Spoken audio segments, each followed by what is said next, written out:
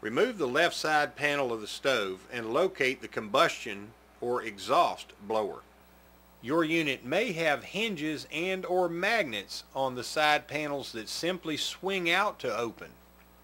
Refer to your owner's manual and call 800-245-6489 with any questions. Disconnect the venting system from the exhaust blower just enough that you'll be able to remove the exhaust blower from the stove. To do this, the rear panel will also need to be removed using a 5/16 inch wrench or socket.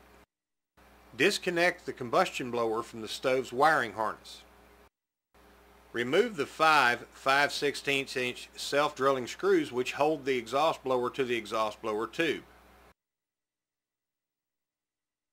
A 12-inch socket extension will likely be necessary to reach all of the screws. Remove the old exhaust blower from the stove. Install the new exhaust blower and new exhaust blower gasket using a 5/16 inch socket wrench with extension and the 5 screws that were previously removed from the old exhaust blower. Connect the new exhaust blower to the wiring harness.